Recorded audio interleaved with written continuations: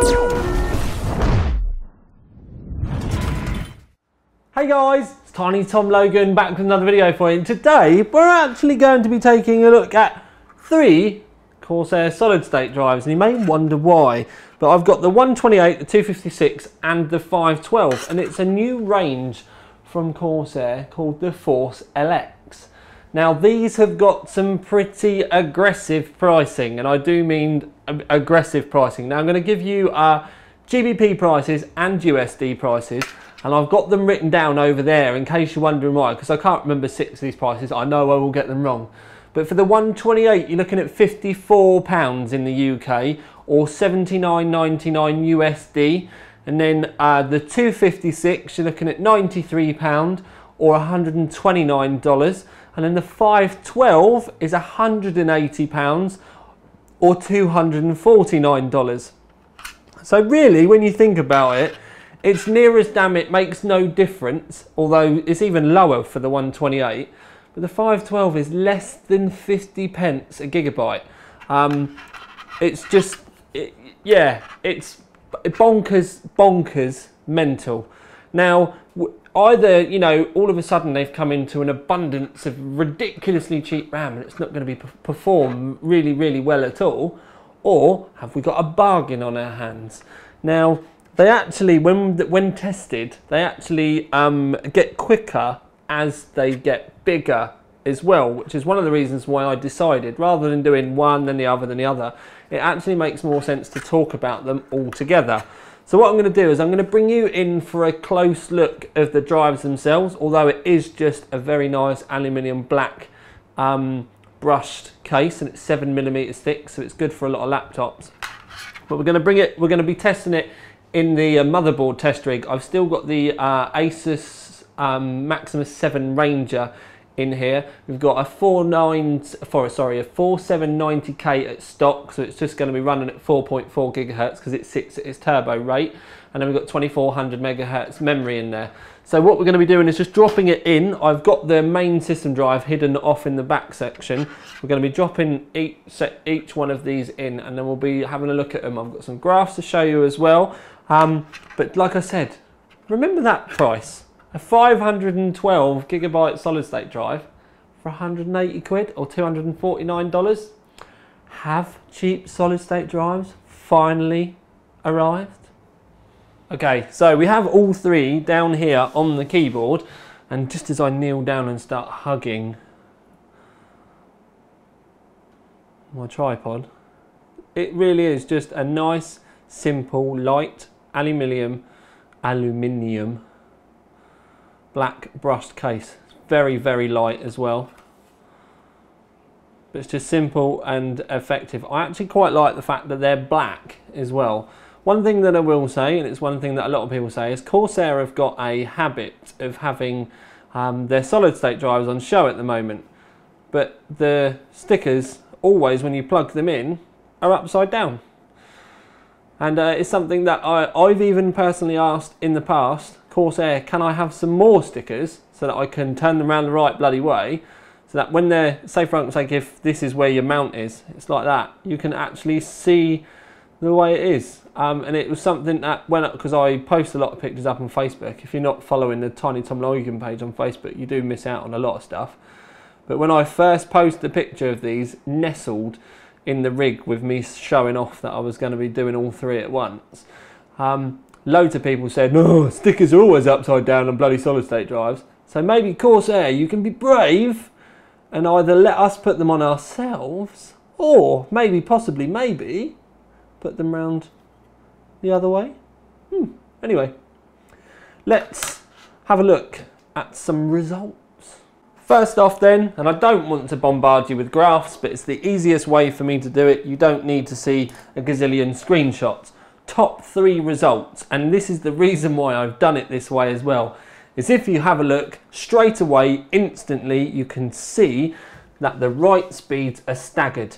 The read speeds are very similar, but the write speeds stagger up, and it actually does increment at about 150 meg. So the 128 is 150, you go up 150 meg to 300 write for the 256, you go up another 150 meg for the 512. So not only do you get increasing storage capacities for your extra investment in your solid state drives, you actually get a much stronger write speed as well. So the 128 at 55 quid or $70 is a nice bargain basement, loads and loads of reads, super snappy, but you're going to restrict yourself on mental writes. The opposite end of the spectrum with the 512, you've got, you know, class leading, well not class leading, but up there with the best of them reads again, but you've also got some very, very strong writes, but coupled with an incredibly low price as well. It's almost a no-brainer. The Atto read and write performance pretty much mirrors the Crystal Dismark performance before, but don't forget you can click the bottom left hand corner of the screen, you can go to the Overclock 3D website and you can look at all of these results as well. We have done IOP results there with Anvil and all kinds of other stuff as well, so if you do want to go there and have a look, please do, because sometimes it's good to be able to get a lot more of a range, especially if you're considering about buying this stuff. But anyway, so we've got Anvil read and write, and you can see at the top in this graph, you can compare this with all, you know, with a lot of the other ones that we've done recently. In our testing that we've got, maybe it's the fact that we're on a Z97 board, but we actually, the testing that we've got is that it's actually faster than the Neutron GTX, because we only got around the 500 meg out of that, and these are pumping out kind of like 555s and 560s. So you've got a lot of good you've got a lot of good choices there, but obviously when you go to the right again, it's exactly the same results as we had before: 150, 300, 450. So that actually means that, you know, not only do you get, again, reiterating the point, you don't just get a larger capacity for your extra investment, you actually get a better write speed as well. Now I'm not going to profess to be like the biggest solid state drive nerd in the world and understand exactly why it does this. All I know is it does, and all I know is they're cheap. Okay then, so a blisteringly fast, lightning fast review today. We've obviously done some results for you and stuff. I didn't bother filming all the screenshots because otherwise we would have had screenshot one, screenshot of another, screenshot of another, so just bung the graphs in. But we'll talk about awards and then we will talk about everything else afterwards. So for the 128 Value for Money Award, for the 256 we will give it the Value for Money Award as well, but for the 512 we decided to give it the Value for Money Award and the Gold Award. And yes, it's the rights on the 512, sorry, aren't, you know, up there with super screaming mega fast drives, but when you compare, or when you kind of think about everything as a package, it's a 512 gig drive for 180 quid. You've got 560 megabyte writes, 450 megabyte, 560 megabyte reads, 460 megabyte writes. When you package all of that together, it is a bit of a billy bargain. I would be happy running that kind of drive in as like my main system rig. You know, if you're you want a bigger drive, but you haven't necessarily got a lot of money, that's an absolute belter. But at the same time, you could already have like a blisteringly fast set of drives in RAID 0, or you know, another one that's like 500 plus writes or something.